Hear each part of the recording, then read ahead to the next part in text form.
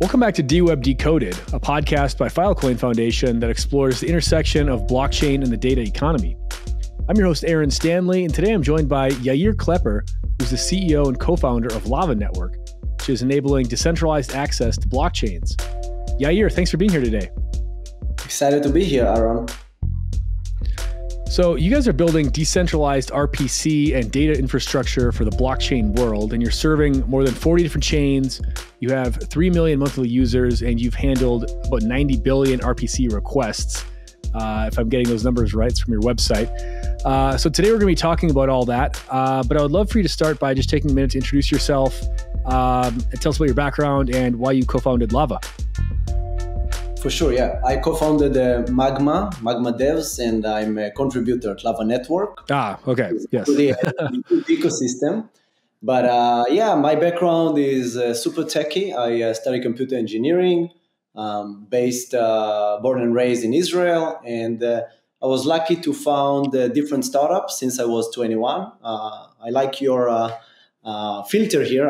I guess I look younger, but it's been a very long journey for me. I was in fintech, retail, business intelligence, even augmented reality, and last startup in supermarkets, which all those industries are craving for innovation.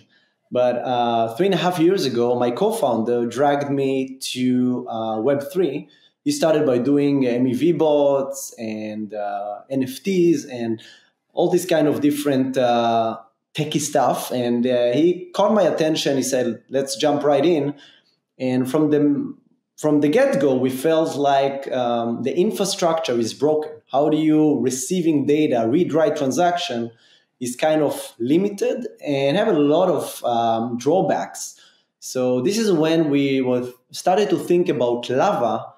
And 2.5 years ago, we founded finally Magma Devs and thought about Lava as kind of the data access layer that's going to scale, make much more resilient all data interaction in Web3. Got it. So I have a couple of entry-level questions here that I'd like to go over just to kind of level set. And for the non-technical folks in our audience, could you explain like what an RPC is and what an RPC provider does? Like, how would you explain that in like plain English? Yeah, for sure. So RPC is a remote procedure call. Aaron, what kind of languages do you speak? I speak English and Portuguese. Oh, nice. So I currently in Lisbon. My Portuguese is mais ou menos. But yeah, I speak Hebrew, English, and a few sentences in a couple of other languages. So RPC is kind of the language of blockchains, right? It's the mechanism that lets the apps and wallets interact and connect with the blockchains, right? Checking what are the balances, if you want to swap tokens, if you want to fetch transactions, or really mint an NFT token, airdrop, all this kind of stuff, request to speak with the blockchain themselves.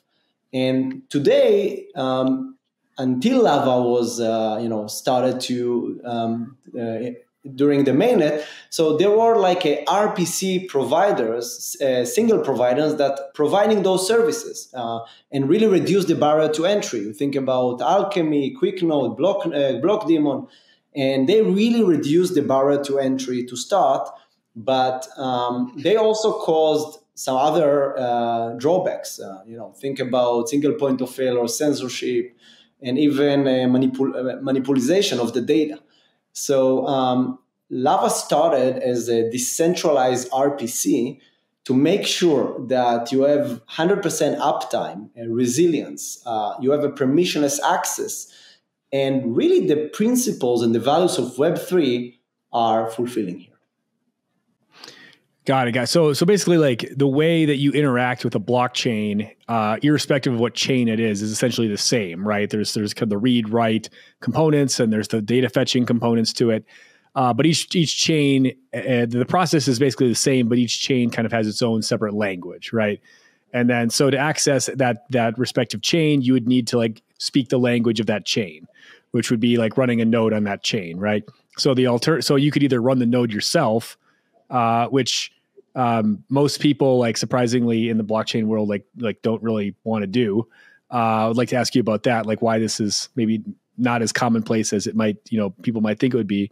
Or you can use one of these kind of like node as a service providers, right? Essentially these alchemies or these types of folks. But like, I mean, am I understanding that correctly? Like those are sort of your options. If you are, you were, I want you to keep going, but if I put the pin in it, when you today surfing the web, you typing www.google, you have no idea where the website is stored, right? Where is the storage? What's the HTTP version it's using?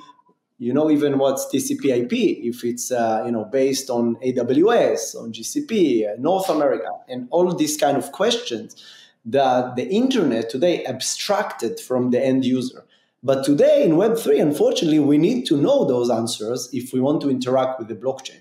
So Lava kind of creating a decentralized marketplace, starting with RPC services and connecting everyone that has access, those are the node providers or node operators, with consumer developers, wallets, blockchains, and connected them in order to receive a high-performance service. In every of these marketplaces or pools, there are incentives that are rewarding the participants. They're ensuring like high-quality services, speed, uptime, accuracy, all of this stuff are happening because the demand and supply is kind of balanced. So today Lava supports more than 40 blockchains with this scalable infrastructure.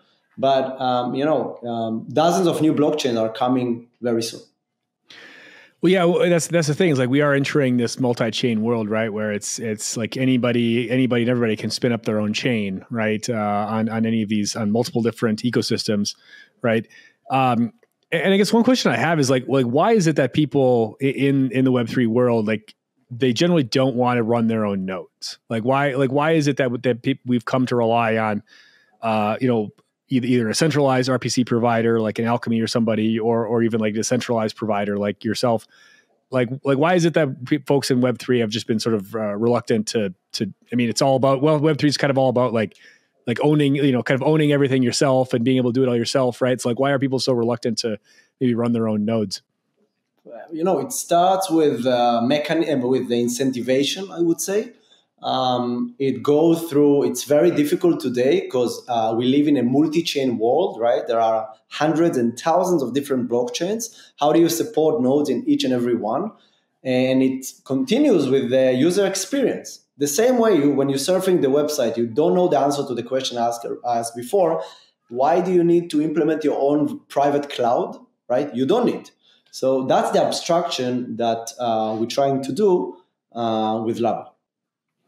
Got it. And I know that there's other types of public RPC options available as well.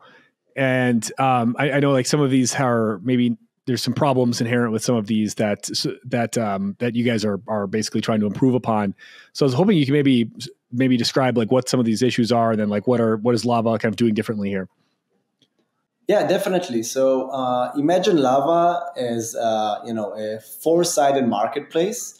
Permissionless. So if you're running already a node, you can monetize your existing infrastructure and receive rewards based on the quality of service. Imagine, we always say Uber for nodes, right? So imagine that Uber drivers can monetize their existing car when they're offering rides. At the end of the ride, the passenger is rating the service. That's exactly how the on-chain scoring mechanism works. And it allows every ride to be scored. Obviously, on blockchain, it's done automatically, and the passenger, or here the data consumer, is signing the transaction and sends all the different parameters, the speed, the uptime, latency, to the node providers, because the node provider wants to receive the rewards based on the service. So that's opening on the two other fronts. Like we have the data consumers and we have the node runners. Another, of course, is the validators that's securing the blockchain. And another person here, or another actor here, is the champions that can define new blockchains, that defining new those of data primitives, defining those pools, and making sure that they have update and incentives in order to make sure that all this marketplace is going, and the most important thing, smoothly.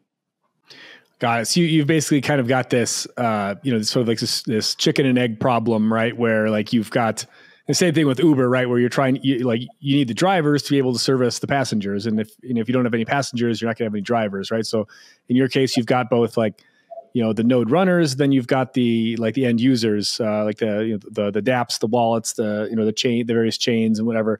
So you've got kind of like you've got a sufficient quantity of both of those pools, essentially. Is that correct? Exactly. And your next question is, so who's starting this chicken and egg problem, right? And this is how Lava figured that the most interesting point to start is within the public RPC, right? Public RPC is something that every chain has, inviting dApps to build on top of them. So in the beginning of the year, the Lava Foundation announced those incentive pools with Near, Axelar, Evmos, and soon with Filecoin, Starknet, and so forth. And those chains understand that Lava is a public good. So they incentivizing and putting incentives on those pools so the node runners can join and provide service. At the end of every month, based on the quality of service, the nodes receiving rewards. And this is how you you incentivize a very healthy mechanism that actually makes a very basic operation, which is making sure that the read-write the data is seamless.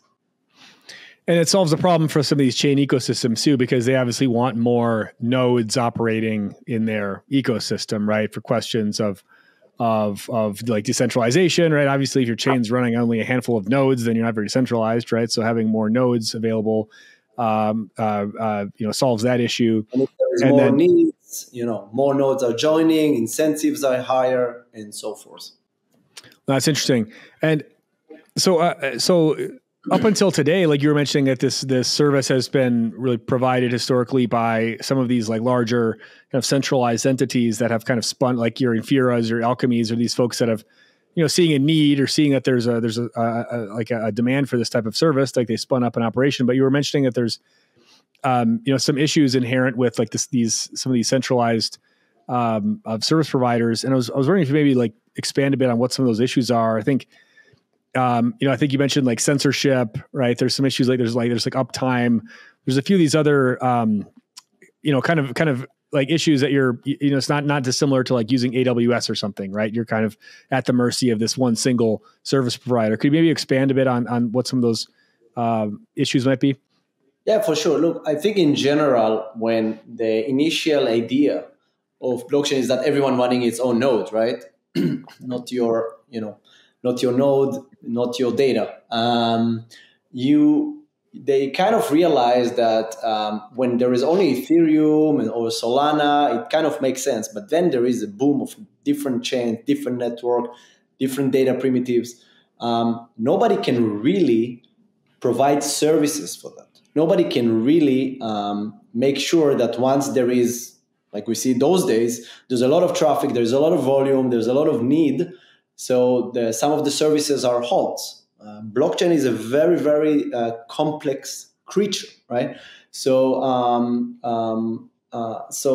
usually what happens is dApps don't want to trust a single point of failure, it's called, right? To trust only one provider.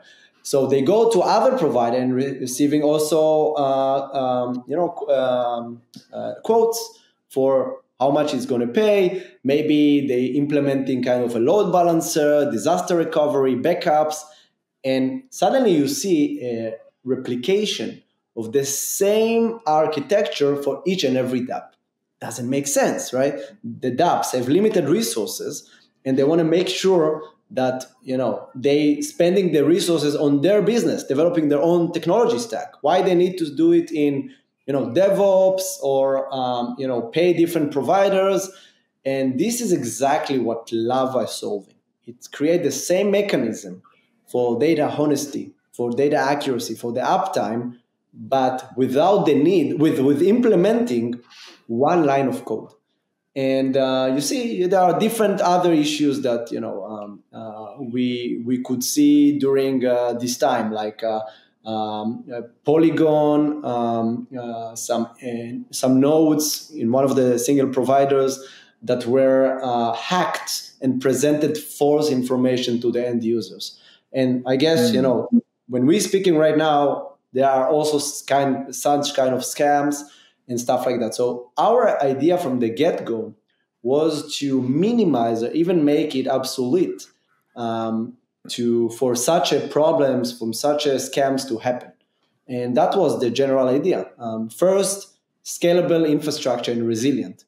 dApps, when they receive more service, they don't need to think, oh, we need to spin more nodes.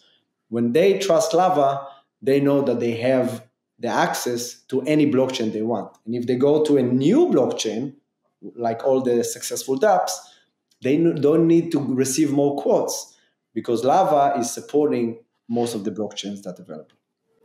Well, that's what I find super interesting here is that you've kind of created this on-ramp into this whole world of the multi-chain universe, right? Where if I'm a dApp and I'm operating on, say if I'm operating on Near, since I think you mentioned them earlier, and I want to expand that and I want to go over to like Filecoin, or I want to go to, one of the Ethereum L2s, like I can, without like without a RPC, using an RPC provider, I would need to go and like run my own node for each of these chains, basically, which is obviously quite cumbersome. Or I could go through, using some of these public services, which we talked about before, or I can go through what you're offering, which is kind of like a one-stop shop that gives the dApp essentially access to all of these different chains, right? And you have, the low latency, you have like reliability kind of built into it, to making sure that the data that's being retrieved is valid and is reliable, is correct, right? That's obviously a big thing. And then you also have the resiliency component built in too, where you're not dependent on one single service provider that could go down or could censor you or whatever, whatever might happen. So that's like, maybe just talk a bit about how. One more point to add, because I just realized that one thing is missing, but also from the beginning was not clear to us. Sometimes for many ecosystem, the community is the super user, is the super technical user that anyway running the nodes. Think about archival nodes, historical nodes. Like you need specific data types that somebody that built part of that was the early contributors, they know how to get access and they know how to make it flawless. So we realized that the same way as Uber, those people that running the nodes are not, reputable entities, but many times they provide service much better than those entities themselves. So in the ecosystem that Lava is operating since the beginning of the year, there are reputable node runners that receiving thousands of dollars and more per month, and they provide the best service. And you never heard about them. Why? Because they are in love and they are super thorough with the tech stack and know how to do all kind of the operation and development that brings the right data according to the demand. And this is what one of the CMOs of the ecosystem we work with just told me. Basically, this budget, this public good budget, is going back to the community. Interesting. And then, so this is kind of a dumb question, but like prior to this, did you find dumb answers? But yeah. Okay. Okay, I feel better now by asking my not very intelligent question. But prior to this, was it the case that there was just a surplus of node operators that maybe they had the infrastructure set up, but there was no incentive for them to just run the node base? I mean, the same with like Uber, like there's a surplus of cars, but there's just no reason for people to go around, giving rides with their cars because there's no way to like monetize it, right? Is that kind of the same situation? There's an excess supply of people that are operating these nodes, but there's just no reason, or there's no way for them to easily monetize it. Is that what you found? It differs from ecosystem to ecosystem. In some ecosystem, huge, very that going for a long time, see there are dozens of different providers. But we also see that sometimes the dozens of providers that were at the beginning when the incentive pool just formed is going down. On the other hand, we see that ecosystem that more new, and at the beginning they have a smaller number of node runners. After a few months, the number is going higher. And this is what is so beautiful, I think, about how blockchain is monetizing the utility and how Lava is using that. Because it's all about the supply and demand. At the end of the day, if you have utility, if there are incentives, if there is usage of the network, everyone's going to be happy. And we see that more and more happening now. I hope it's kind of answering your question. Yeah, no, it makes sense that it would be different. The supply and demand is going to be unique for every ecosystem, right? Because each ecosystem is obviously its own thing, right? It's not necessarily generalizable. And some people at the beginning, they were asking me, so how much node you need? You need 1,000 node? You need one node? You need 500,000? Like at the end of the day, it doesn't matter. And that's one of the points that is very important for me to convey. We are not here building decentralized RPC because of the altruism of decentralization. The infrastructure, when we started, was shit. Simply like that. And it was very cumbersome, as you said, to start spinning new nodes and a new ecosystem. And that was 3 years ago, right? 2.5 years ago. Think about now. You see like hundreds of different tokens and the ecosystem that are showing up now. How are you going to support this? This is the only way with incentivizing the right part of the community to build and maintain those nodes. So then how does a service like what you guys are providing make it easier for blockchain ecosystems to like monitor and manage their node infrastructure and associated costs? Like what does this provide them that maybe they didn't have before using, maybe using another type of provider? So it doesn't matter if you are existing ecosystem or an up and coming one. Once you're in the testnet, you start reaching out to RPC provider and you ask them, can you run the nodes for us? What they are doing so far is going to those different node runners and asking quotes and saying, oh, I think I need 50 requests per second. No, I need 100,000 requests per day, or like different kind of metrics that everyone is pricing a bit different. At the end of the day, they're always working with 3 or 10 different RPC providers, giving grants, incentivizing the validators that sometimes voluntarily are joining those kind of public RPC pools. And at the end of the day, they don't know what they're paying for. They don't know what is the quality of service, what's the downtime, what is the latency, and why they need to pay such a high integration cost from the get-go. That's exactly the problem that we didn't start Lava with, but after one year of testnet, ecosystem approach us and say, look, you are public good, take this burden away from us. Make sure that we can spin off the layer, the data access layer, in matter of minutes, put incentive and invite providers to join. So making sure that they making a good service and they receiving rewards based on the service. Well, that's super interesting. So you found that folks were immediately interested in this. Like, wow, if we can get out of this rat race of kind of throwing money at various, RPC providers and not really being sure what we're actually getting in return, you're providing them a bit more of like a bit more transparency and a bit more of like an open market for this sort of thing. People are pretty receptive for that.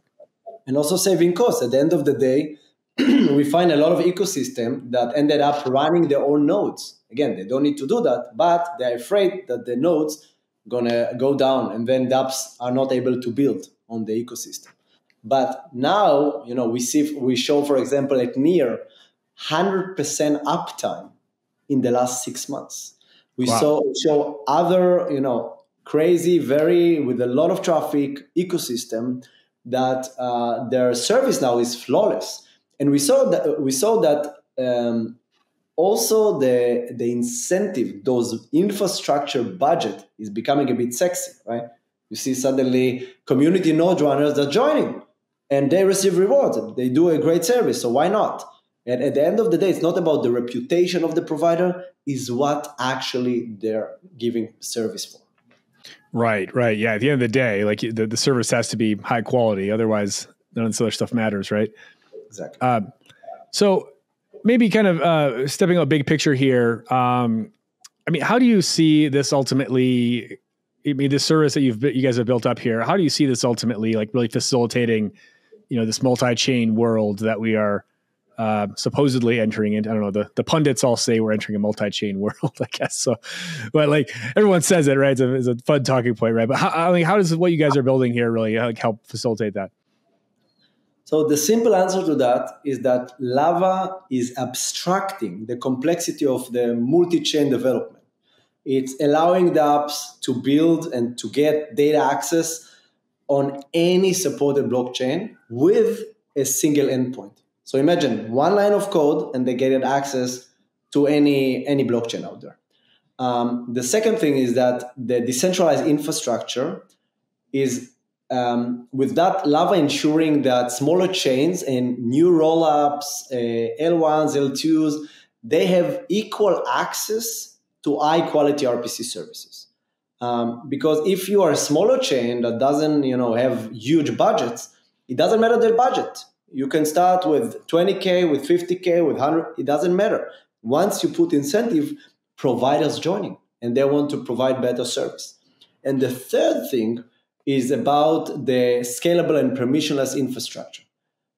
When we see, especially nowadays, Web3 growth, we think about innovation cannot exist and doesn't talk about coexist on centralized systems. So you think about more complex data types, not only RPC, APIs, indexing, subgraph oracles, AI, all of those primitives, at the end of the day, they need data. And if you're not able to provide them a quality data with the time they want, so you cannot continue building. And then if I can ask one more sort of elementary level question here, technical question, but how does, since you mentioned like the indexing, like how does what you guys are doing differ from say like the graph and some of these other like have data indexing protocols, maybe just for us like non-technical folks who are trying to understand how this whole stack works? So the graph is doing for a long time great service by incentivizing different nodes runners to kind of index the data. But they don't solve the question, how do they get the data from?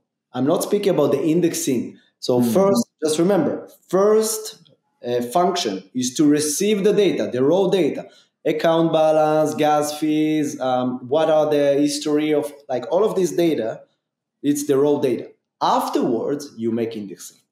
So they solved with, they have other protocols doing the same, but they are the first one who try to solve how do you index the data. Like Chainlink brings the Oracle's data. But what about the more elementary level of RPC that so far nobody solves that? Got it. Okay, that's helpful. Thank you. And then to round out here, I'd like to just talk about Filecoin for a bit. And I know that Lava, I know you guys have been doing some work with Filecoin. There's an integration coming up, or maybe it's already live. I'm not entirely sure, but wondering if you could maybe talk a bit about that relationship, and then like what are you guys kind of bringing to the Filecoin ecosystem here? Yeah, definitely. So Filecoin gave the Lava incentive pool, the pool incentive of $25,000 for 3 months. And this is exactly about to replicate the same success, hopefully, that we see in other ecosystems. Node providers can join and receive the rewards. Up to today, more than $300,000 in revenue already distributed to different providers and risk takers, right? So when you think about Filecoin, you think about the data layers, right? You think about AI agents and all this kind of stuff that Lava was helping with Near, with Axelar, with Evmos, Cosmos, Stargaze, and more. So the same thing is coming to Filecoin to make sure that the data access is working flawless. Awesome. And then, and maybe can you talk a bit about like just what were some of the tangible benefits that's going to bring to the ecosystem, to the various, the storage providers or data clients or whomever else, might be interacting with the chain in some fashion? Like what are like, how can they expect their sort of, day-to-day operations to be, improved or bettered? Yeah, of course. So, first of all, the Filecoin incentive pool is already live, right? So imagine that you have new DApp that is building on top of Lava and, building on top of Filecoin, and they are going to, they see suddenly, a increase of the transactions, of the requests they need for the data. So eventually, if they use Lava, automatically they can rest assured that they don't need to go to different providers or develop this kind of the load balancing we spoke before.